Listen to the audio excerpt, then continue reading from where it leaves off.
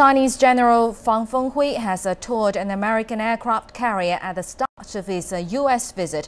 Fang is the chief of the General Staff of the Chinese People's Liberation Army, and shortly after his arrival in San Diego on Tuesday, he visited the nuclear-powered USS Ronald Reagan at base of the U.S. Third Fleet, and his escort was the head of the U.S. Pacific Command, Admiral Samuel Locklear.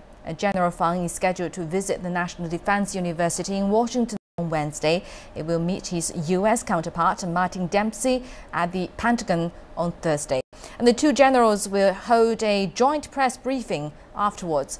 General Fang will wrap up his tour at the U.S. State Army Forces Command in North Carolina, and the visit is part of efforts by the two countries to improve military ties. It's also an opportunity to address hot issues on regional security and stability. Last month, U.S. Defense Secretary Chuck Hagel visited China and toured the Liaoning aircraft carrier.